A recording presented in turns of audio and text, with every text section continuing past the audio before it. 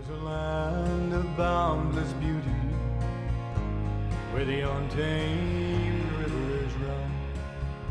There are silent, sunlit valleys, undiscovered, unexplored.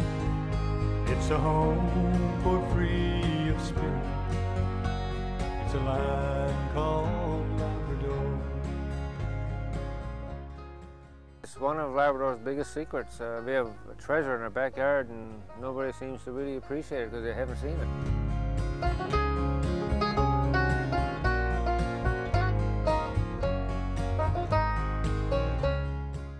It's not being advertised. In fact, magnificence of the river is being crushed by the Newfoundland government. They know there will be an outcry against damming it and destroying it forever. For anybody who likes an almost pristine wilderness, this is about as close as you're going to get in this day and age. The original name that has been recorded, I guess, is fishable. It means roughly Grand River. Each culture looked at this and they were all amazed by the river and they used the same name. The Newfoundland name is Churchill River, and that's what you're going to find on the maps. It was a slap in the face of Labradorians.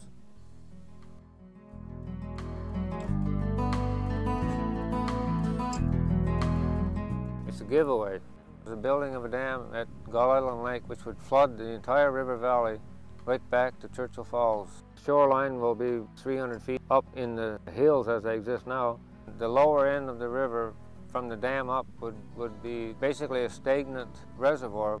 The Labradorians might get a few jobs, grease monkeys, laborers, but most of the contractors bring their own people from wherever, and the river is gone forever. It'll create a boom and bust situation. Create a few jobs for about 5 or 6 years while they're building the project. And I doubt seriously that very many of the people in Goose Bay, Labrador will get those jobs. My grandfather was a canoe maker, and a lot of the stuff was lost when the river up north was dammed up Churchill Falls. He lost a lot of stuff.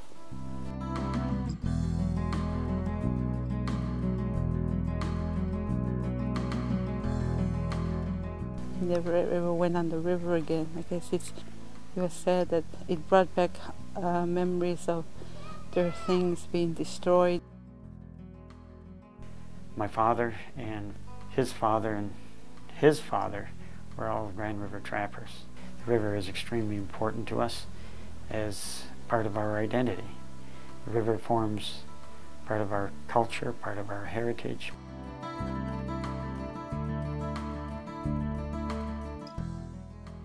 The river was really, in a sense, our livelihood.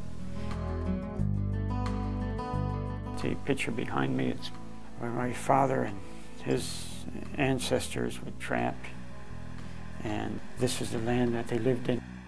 The only means of earning cash was by trapping.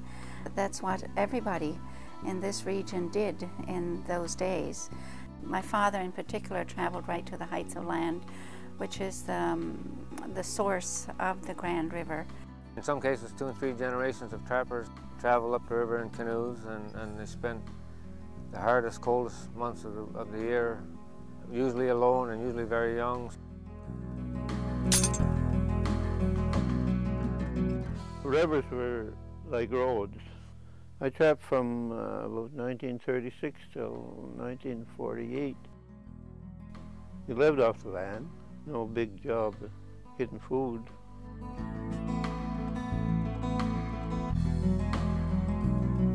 If you didn't get any fur, you didn't get anything. That was our goal. Brutal work. It's slavery to get up through those rapids. In some cases, you can't even do it with your kennel full loaded. And the only place we had to sell fur to was at the Hudson Bay Company. And they always kept their prices to keep us just barely surviving. They would never let us get ahead. They did it purposely to keep the trappers under their thumb. There was no other way to make $1. Fort Winnacapau is on Wolf Island, and it's immediately adjacent to the Elizabeth River, which is an Inuit travel route to Quebec. I think the Inuit probably used that maybe even long before the trading post was established there.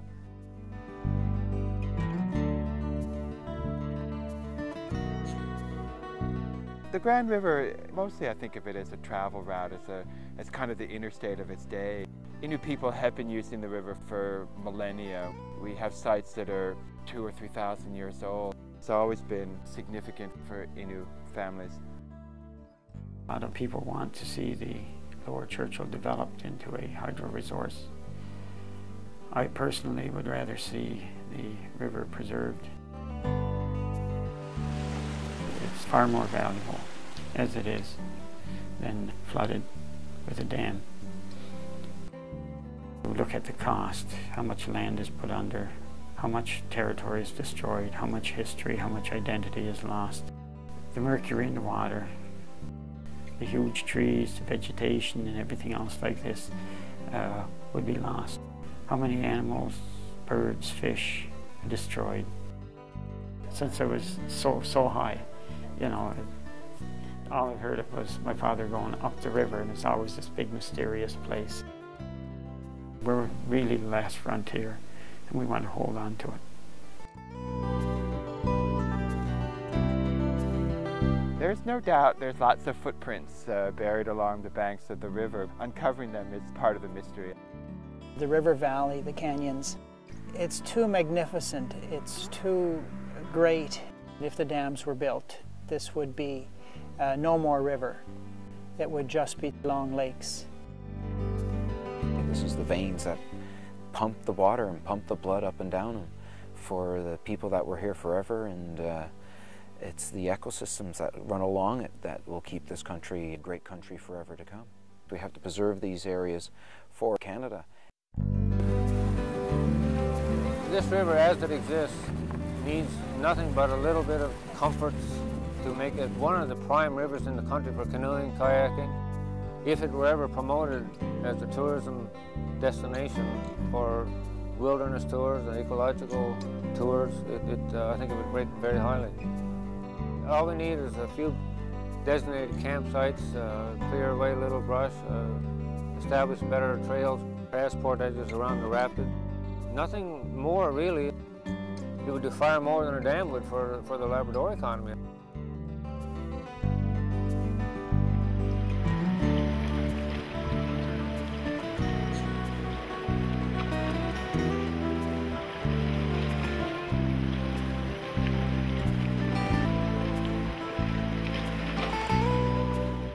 What's amazing is to spend 10 solid days on a river and never see any other paddlers outside of our group and see pristine wilderness all along the way. It's amazing. There's this whole range of scenic landscapes to go through, and an incredible piece of Canadian history, a boreal forest. It's a very multi-layered experience. I have a very distinct memory of my father bringing his canoe from the height of land down to Gull Island. In the spring, he took my brother and I back to Gull Island to collect his canoe. I remember looking out at the tent and seeing the moon, and if you can visualize the silhouettes of the trees against that bright moonlit sky and the hoot of an owl in the distance, it's just something that dreams are made of.